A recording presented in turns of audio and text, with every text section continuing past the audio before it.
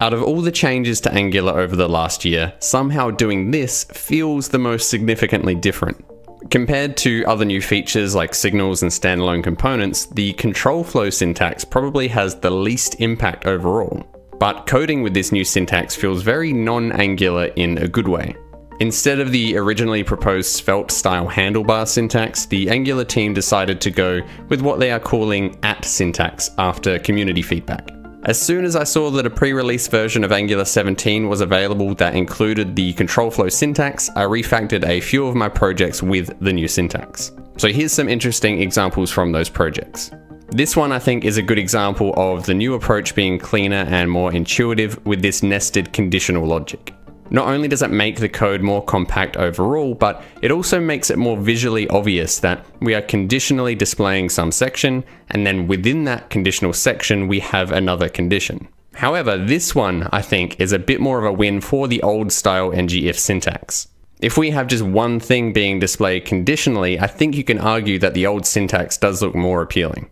There are always trade-offs though, and this is a trade-off I'm willing to make for the other benefits. So one of those other benefits is in the for loops. Again, this sort of adds a little bit more boilerplate to create the loop.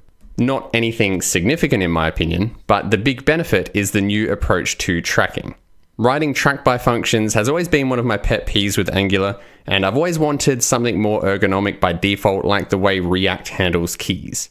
With the new syntax in Angular, we can just directly provide what we want to track by without having to write a separate track by function.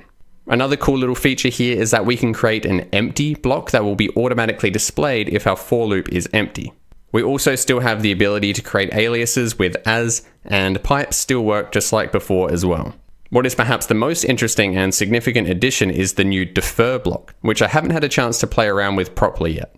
I'll probably do that in another video, but in short, it gives us a way to lazy load dependencies in our template, deferring the load until some condition is met, which in certain conditions could significantly reduce load times. But keep in mind that these features have not been officially released yet, but if you want to play around with it now, you can do so by installing this version of Angular and adding the following block to your TS config.